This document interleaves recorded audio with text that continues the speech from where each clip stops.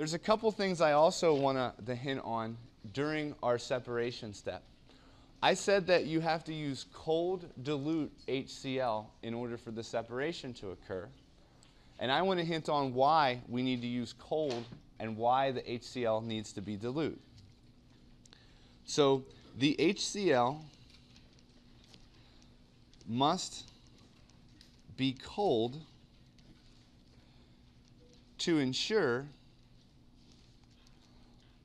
all of the lead 2 plus is removed from solution.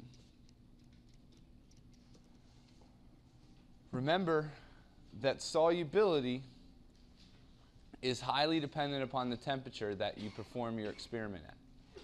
So in this case, we're trying, the lead isn't quite as soluble as the silver is. So if we make it as cold as we can, there's going to be a step that requires you to go out and get some ice from the cart. You need that ice to make sure that as much of the lead precipitates out as you want. The HCl must be dilute to prevent complex ion formation.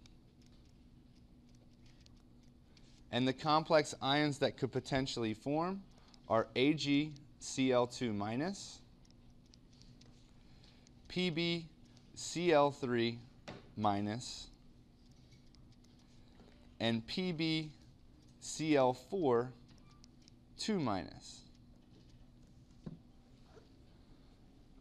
I really like this solubility experiment because it can help us emphasize a lot of the factors that influence solubility.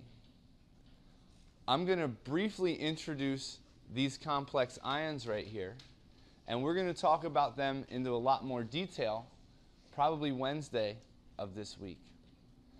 And we're going to talk about when these complex ions can form and what we need to look for in order if these complex ions will form or not. But we will really drastically influence the solubility by observing complex ion formation. And what happens back in the history of the chemistry and these experiments is that everybody starts to perform experiments, and then they have a hypothesis. And then they go into the lab and they perform the experiment, and it doesn't work the way they thought it would. So they have to come up with a different, reason why it would work in one case and not in another case. So for example, if you add dilute HCl, you can precipitate out all of the silver and the lead. But if that HCl is concentrated, all the silver and the lead don't precipitate out. So we have to come up with a reason of why that is, and that reason why is this complex ion formation theory. And we'll talk about that, like I said, in Wednesday. Yeah, there's a question? Does this imply that for solid sodium chloride to dissolve that is an exothermic process? There's no implication about endothermic or exothermic based on these observations right here. You'd have to perform further tests for that. Okay. Wouldn't that affect whether or not the using a cold HCl versus non-HCl? Yeah, I mean, the temperature and cooling a solution versus heating a solution, the thermodynamics will come into play with that. But again, we'll look at that when we go into chapter 19 a little bit more.